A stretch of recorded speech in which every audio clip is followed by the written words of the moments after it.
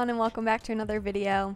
Today is part 4 in the series where I'm showing you the behind the scenes of how I created this app design and case study for a Smart Diffuser concept. If you missed the first 3 videos, I'd recommend giving them a watch before you move on to this one, and I'd also recommend you check out the project on Behance for more context if you haven't seen it yet. Okay, without further ado, let's get into it.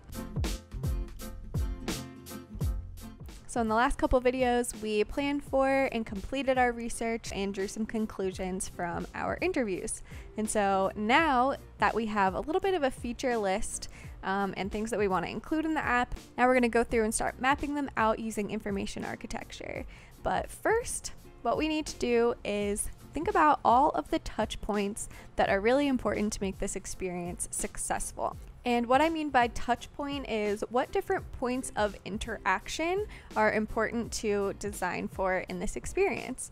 And so this could be a lot of different things, some including an app, like a mobile app, a web app, an app on an iPad, an Apple Watch app. Those are all different touch points. Also, a potential touch point is a website, maybe voice like Alexa or the Google Home, notifications, and maybe even augmented reality. And lastly, of course, if there's a physical product involved, then that is also a really important touch point. So figure out for your project what are the important touch points that you need to design for.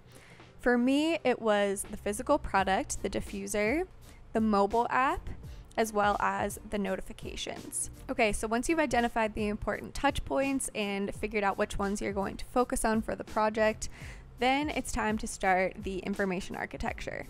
So this is basically how you map out the flows of an interaction in a very basic way. So what features and what information are in what parts of the interface. So with a mobile app, it's common to have the first level be the tabs, which you would normally find on the bottom of an app.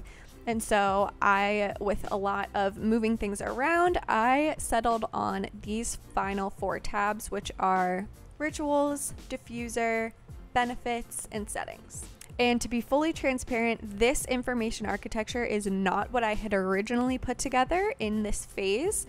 Whenever I was coming up with my features and sketching out the IA in the very beginning, it looked very different from this. And only after testing and reiterating did I come up with this final information architecture.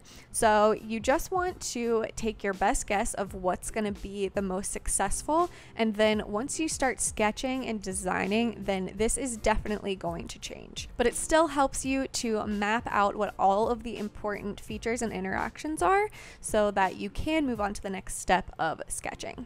It's also a great opportunity to start doing a little bit of UX writing on a very basic level. So for example, I decided to call these rituals. I decided to call the benefits tab benefits instead of health or progress or anything like that. So decisions like that can start to be made during this step in the process.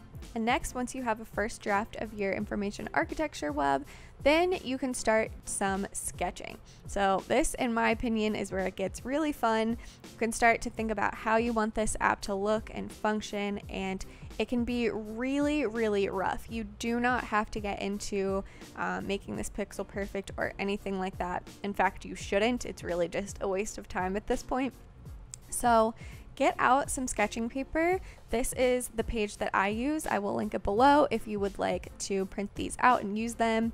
For me, it just saves me a ton of time. So once I printed those out, I printed out a ton of them so I could just kind of go to town and keep sketching and iterating on some different key moments. The first one that I started sketching with was creating a new ritual. And as you can see from these sketches, I have a ton of things crossed out. There are millions more pages that I didn't use and I'm not showing. This really is an iterative process, and so don't be hard on yourself when you're sketching. It's all about exploration and seeing what works. So what happens to me a lot of the time is I'll be sketching and then I'll hit a roadblock where I'm like, wait, no, this is not going to work. It has to be like this because you have to be able to get to this screen or you have to be able to do this. This is all stuff that's happening really quickly throughout my brain as I'm sketching.